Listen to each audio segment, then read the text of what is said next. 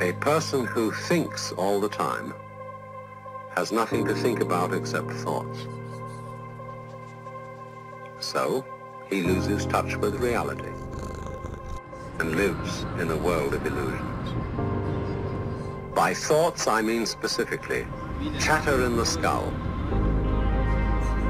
perpetual and compulsive repetition of words, of reckoning and calculating.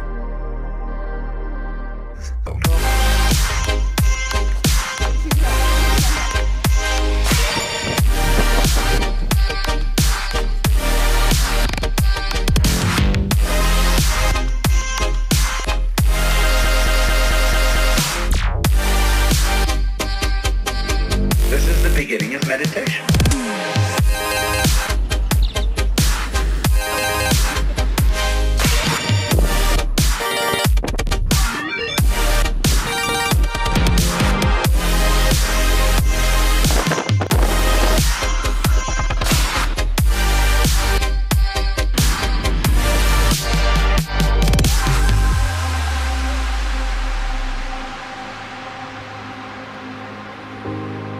Most of us would have rather money than tangible wealth, and a great occasion is somehow spoiled for us unless photographed.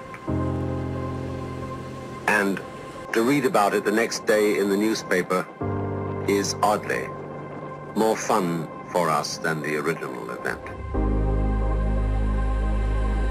This is a disaster, for as a result of confusing the real world of nature with mere signs, we are destroying